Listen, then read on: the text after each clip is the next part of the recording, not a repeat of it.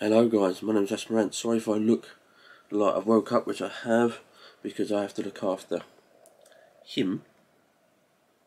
He thinks it's good time to play at 2 AM in the morning, but it sort of helps me because I can get along with this. Now, as you can see up there, Niners want to get contract extensions for Deebo and Bosa done this off-season, which is great. This is by Kevin Petrout on the NFL.com/news. So I'm going to read the top highlights of the article. So it says, as the 49ers turned the page following the season-ending loss to LA in the NFC Championship game, the feature stars of Nick Bosa and deebosamuel front and centre, with both players in the line for contract extensions this off-season.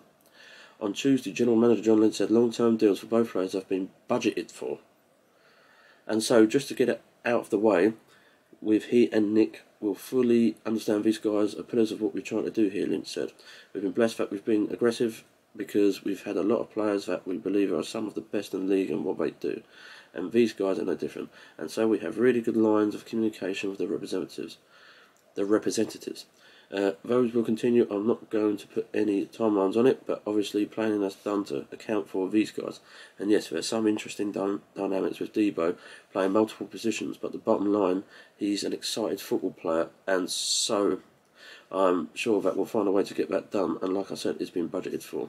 The fifth year option on Bosa's contract as a first-round pick in 2019 will keep him under contract though to 2023. Samuel has one more year on his rookie deal, and the Niners would have the franchise tag-free if it comes to that. So, is it a good idea?